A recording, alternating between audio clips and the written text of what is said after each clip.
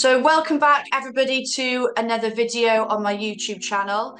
Anyone new that's watching, by the way, please remember to hit the subscribe button because I get loads and loads of new viewers, but the subscriber levels don't match the viewers. So if you would be so kind to subscribe, and also make sure that you mark that you want notifications. So any new videos that get loaded on the channel, and there's at least 5 a month, you will get notified and then you can go and watch them straight away. So I'm going to get straight into the video for today, and this is another refresher. You'll notice that a lot of the videos I've done recently have been recaps and rejuvenated videos of ones that I've done before.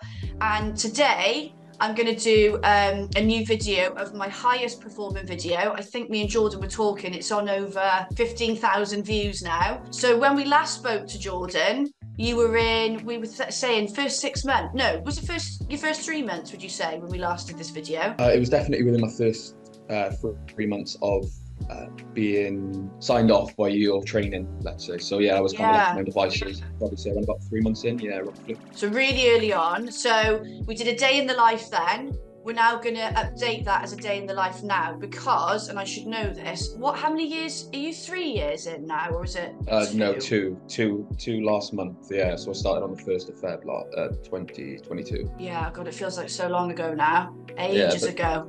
I know. So I thought, let's get Jordan back on. Let's get an update as to what he's getting up to and what life is like now he's 2 years in. So for anybody new going into recruitment, you can see the comparison. But also if you're watching and you are around the same length of time in recruitment as Jordan, you know you're not alone in some of the things that you're going through.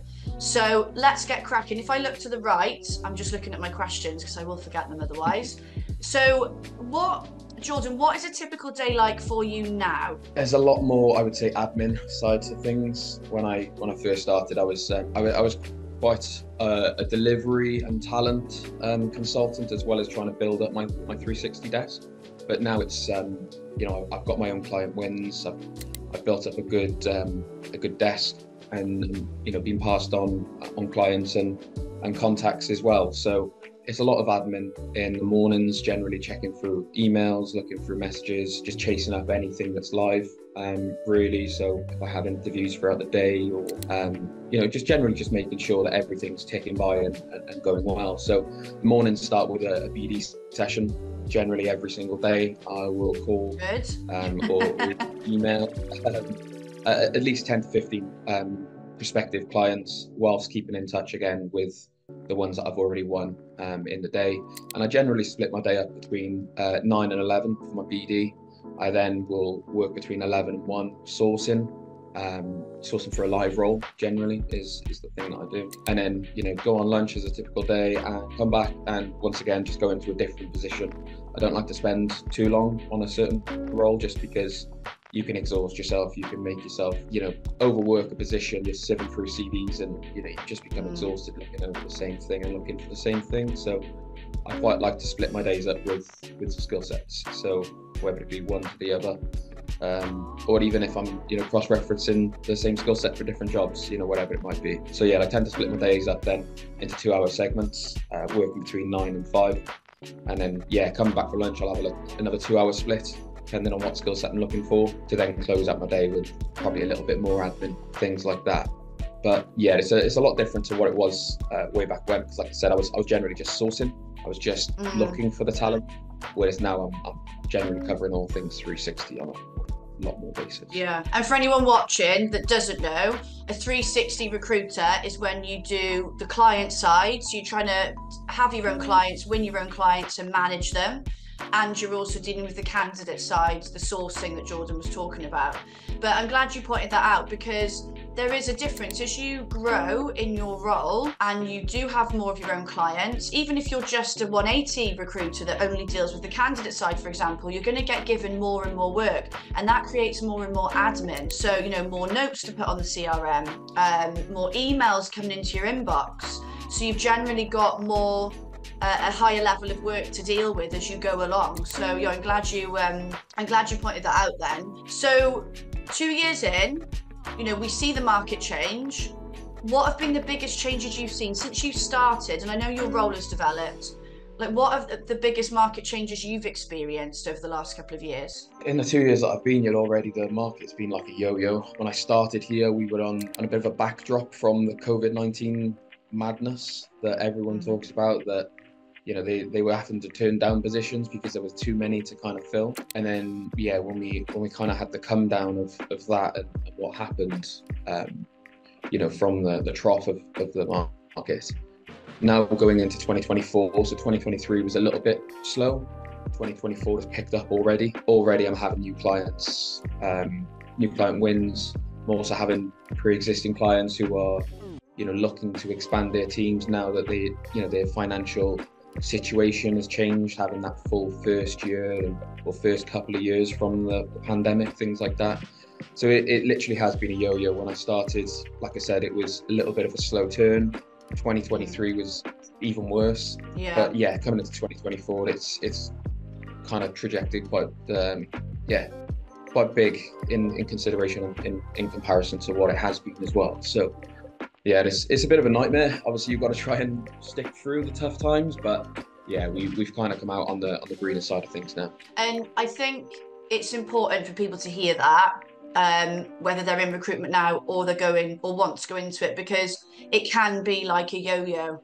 I think one client before described recruitment to me as champagne and razor blades, and it does feel like that sometimes. Like, you are riding on an amazing high, and then something in the market happens and it changes, and some of it is completely out of our control, all the COVID stuff that you mentioned. So it's really important to recognise that if you think Jordan's 2 years in and the yo-yos that he's seen, that's going to continue. That's just a 2-year period. So it's really important to be aware of the ups and downs of our market and how you then go and deal with it as well. What do you think has been like the biggest challenge for you in the 2 years? I would say the initial learning. So coming from a different type of sales background, so learning how the process works and really grinding out through the BD hours that you don't want to do, or you got to call clients to pick up the jobs and kind of pitch in where you can and do the work that you need to do for the future, because your desk might be busy and you might want to just pick up candidates and get them across and send over the CVs, and that's all good and well that you need to do that. But the tricky thing is working out your day, working out the time, just knowing where to fit your BD in, because I could have 7 roles, like you said, it can drop dramatically. I could have 7 roles this week. Those, let's say 5 of those 7 get pulled and they're no longer needed. All of a sudden I'm working 2, but if I haven't done my BD last week, I'm then on the back foot and I'm chasing BD. So it is really just working out your time effectively. I would say that's probably been the biggest challenge. As well as learning the process, just learning when to contact and how to contact in the right manner. Don't just be, I've got this person, do you want to see them? Be precise, sell a skill set, sell the person, tell them how good they are, things like that. It's just learning, like I said, the general step-by-step process of how to pick up clients, how to place a successful candidate, things like that. And I think when we get it all the time, when we say we're in recruitment, people think we just get people jobs. But as you said, the learning period, you start doing recruitment. I'm sure somebody in your group, what might have even been you, said it, like, God, I had no idea there was so much that went into what a recruiter does, and there is so much to learn, and you're probably still learning now. Like, I still learn things now as the market changes. So that is always a challenge, isn't it, when you start, is getting to grips with the key stuff. And then, as you said, time management, prioritization, because as you get busier, that obviously presents more challenges. You think you've just nailed it, and then you get more work, and then it's adapting to that. So it's almost a constant learning curve, isn't it? But it is difficult because there's never enough hours in the day, really, is there? We could work all day, all night. Yeah, you literally could, and then, as I mentioned earlier, it could become exhausting for you. You literally could exhaust the job boards or LinkedIn or your CRM, whatever it could be. So it is just being effective with what you need to do when you need to do it. The way I look at it is, and I always make the joke of work smart, not hard, but in this job you generally need to do both. You need to work smart, and you generally need to put the hours in. Sometimes you have to go back off your lunch 30 minutes early just because you've got to call someone, or you've got something to do, or it's just a good time to maybe prep a CV, whatever it might be.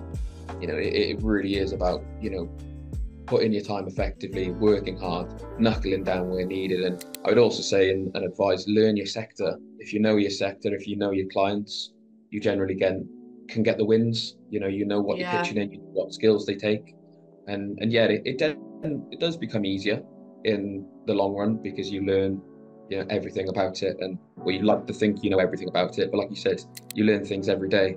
I had something yesterday that I've never dealt with in the 2 years that I've been here, and I've spoken to people who have been doing this job for 10 plus years and they hadn't dealt with it. So Mad, isn't it? yeah, again, you learn something new every single day, and you just got to keep progressing, and yeah, just keep working towards the end goal. No, definitely. And I think what you said then about making sure that you start to learn about your sector. Of course, you don't need to be as much of an expert as your candidates or your clients, but you still need to have a level of understanding. So no, I'm glad you pointed that out. What do you think has been your biggest win, like your biggest success in the 2 years? I would probably say right now I'm kind of seeing the progression really take place. It's been a long 18 months since being signed off from your training. It's been a long 2 years of learning the whole process. But I would probably say my biggest win is going on right now. I am, like I said, 2024 has taken off, and generally so has my positions in regards to placing candidates. So I'd say that the most successful, point that I've been having right now is my current period. But my biggest win was generally how chuffed I was with making my first 360 placement. It's the best feeling, isn't it? Yeah, exactly. You don't have to share any commission, you don't have to share any splits. You've done the hard work of getting the T's and C's agreed. You've done the hard work of picking up the client. And it's just a really nice feeling of making that first 360. I'd probably say that's my biggest win, and it's probably not even the biggest either, because it was only a small fee. But yeah, it's it just feels so good, because it's all you that's done it as well. Like you said, you signed on the client, you did the business development, you've managed the relationship and the candidate process. How far in were you when you made your first 360 placement? I think after training, I think I was around about 3 months in, maybe 4 months in after the full training. So it did take quite a while. Long after, was it? No, I was from the initial start. It felt like forever, but I was doing a lot of talent delivery work and consultancy on the back end of things. So I weren't managing clients as much. I was picking up, or trying to pick up what I could. But yeah, so I got used to the whole process of finding a candidate, speaking to them, sending their CV, etc. But yeah, it's just like I said, having that 360 was different. There was a different feeling, and like you said, it was very rewarding there that I've picked them up, done the T's and C's, signed them off, got everything agreed, and yeah, when you successfully place them in, yeah, it's a really nice feeling not to share any commission and have everything yourself as well. Oh yeah, definitely. And I think that's for any of you watching, again, new to recruitment or going into it, don't expect, I think people get sold the dream, or they think like, oh, I'll be making loads of placements in my first month, and it doesn't work like that. Jordan, you made a placement in your first month, I think, but that was obviously someone else's client, so that's different. Still great, but if you think about the full 360, if that is what you're doing, 3 months, that's great. Like, that's a good time scale to be doing it in. And even some people even don't do it at month 3. I think I was about my 3rd month from memory. Weirdly, I started my recruitment career at the same company that Jordan's in right now. So I think I was about 3 months in, but I think some people they come in, and because they feel they're not getting results quick enough, because they're unrealistic about it, they leave. And you've got to give it a chance, because 3 months is nothing. Absolutely nothing. No, I was always feels advised. Like a long time when you're in it, but it's not. Yeah, it does. I was always advised, give it at least 2 years, and yeah, I kind of seen the difference obviously after 12 months or so of little wins, and picking up my own clients, etc. But yeah, I'd say give it at least 18 months to really see the benefits, to really see the results, because it is a long process. You have to pick your own clients, you have to build a desk. And you need, I would probably say, a foundation of maybe 5-6 of your own clients. And if then you've got the luck that I do, that I've you know, I specialize in a certain sector, that if one of my colleagues needs help with their positions to fill a role that again is in my skill set, is in my sector, I can then pick up that work as well. So I think having, you know, a solid base of 6 or 5, 6 clients who are giving you continuous work, even if it's just, you know, maybe 5, 6 roles a year, you know, across the 5 or 6 clients that you'll have is good. And then having just sporadic clients here or there, just the little wins, I like to call them. You know, I had one last week that I seen a company advertising, pitched them in on the Thursday. I actually went on annual leave then Friday and the Monday to visit family. I came back on the Tuesday and the candidate was pitched on the Thursday, as I mentioned, was booked in for an interview on the Wednesday at 9. So the next day I had a call at 11 on the Wednesday, and she got the job. So it's little wins. It's not a client I've ever worked with before. It's just a sporadic call. I got this person, you have this position, do you want to see them? And yeah, you know, like I said, it was very fortunate that they got the role, and you know, it really worked in my favour. It worked fast, it worked well, they were efficient, I was efficient, and you know, my colleagues was able to pick it up while I was away as well. So, you know, again, it's the little wins, it's those sporadic clients here or there that also, you know, build up your desk, and I'll continue to speak to them now, you know, sporadically when they need, you know, roles be filled or if they struggle with anything. So yeah, I'd say that mix of the short-term wins and investing in the long game ones as well, and taking opportunities when they arise, you know, not being afraid like you did to pick up the phone for, you know, like you said, you've got to work hard and you've got to not be afraid to do things. I think you alluded to this earlier. BD isn't something that people always want to do, but imagine if you hadn't have reached out in that scenario, you know, there would have been no placement. Exactly. There's no placement. I'm not earning my commission. My KPIs aren't getting hit. My targets aren't getting hit. You know, stuff like that. You know, that can happen if you don't pick up the phone, if you don't email. You know, LinkedIn is a good way to get a message across as well, because you know, it shows then, you know, you're actually a person. If you've posted on LinkedIn, you know, again, knowing your sector, knowing your skill set, you know, maybe hiring managers might look at that, they might read about that, and they'll see, you know, oh my God, this guy actually knows what he's on about. He might actually have the right candidates. And, you know, I don't like specking in candidates I've never spoken to, I've never done it. And I don't like the whole, I might have this candidate, let's discuss the position and then I'll source.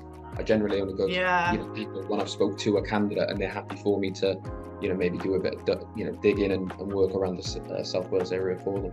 I know you've given some tips and advice already, but if you were going to give one piece of advice to somebody that's going into their first recruitment role, or they've literally just started, what would that one piece of advice be? Try and be as much of a sponge as you can in terms of knowledge and experience. Just soak up the sort of background that your colleagues have had, learn from them as much as you can, ask as many questions as you possibly can, and get Kate O'Neill to try and train you. I think that's the best way to do it. but no, correct. Yeah. I didn't tell him to say that, by the way. I did not tell you to say that. No, she didn't. But no, just take as many notes as you can.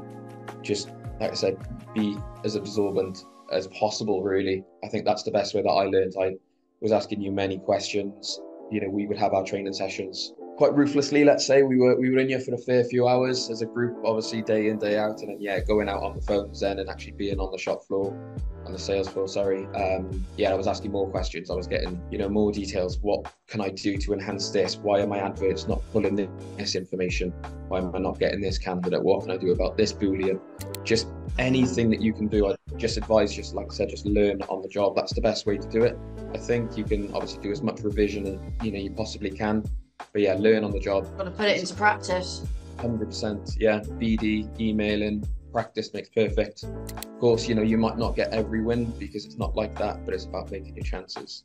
And and I think, you know, it's important that when you're looking at an agency, you know, Jordan joined an agency where the support, you know, so we got given training, you know, really good amount of training at the start. They went and got an external trainer, which happened to be me. But when I wasn't there, and it still probably happens now, you know, you've got support from your manager, from other managers in the business. There's still training going on. It doesn't stop, does it? You know, so you want an agency that invests in you as a person and the team, because ultimately that's what Jordan has experienced, and that's not the whole reason why he's still in recruitment, but it's, you know, it's there to help and guide you through that process. So I think it's about picking the right agency where you're going to get that support. And like Jordan said, be a sponge. Listen to people on the phone around you, ask questions, just sit next to people, shadow, you know, ask for, if you're not getting training, ask for it. And if you won't be given it, and I'm seeing this happen more often, if you're willing to invest in it and you can pay for it, there's people externally, again, such as me, but other trainers, where you can go and get it yourself. And I'm seeing more and more people do that. But the learning bit, as Jordan said, and working hard is really, really important. Thank you for coming on with me again, Jordan. I know everyone will find this really, really useful, to see the difference in, you know, early on in the career to now, and the realistic timescales. Like, I really like that you said you've got to give it 18 months to see, A, whether it's for you, but B, to see the results. Too many people come into this industry, and you've probably seen some come into your agency, that come in and think that they're going to be a top biller in like 6 months. And unless you are given loads of clients and loads of easy stuff, which isn't often how it works, that's not going to happen. So thank you for being so honest and real for everybody watching. But that is it for today's video. Keep, as I said at the start, go back and watch the old video of this. You'll see it pop up at points, the cards, go and watch it. It does give some great advice for people that are new to recruitment. Obviously, go out and watch the other videos, subscribe to the channel. Any questions you've got, chuck them in the comments and I can get them covered off for you. But thank you so much for watching, and I will see you for the next video. Take care.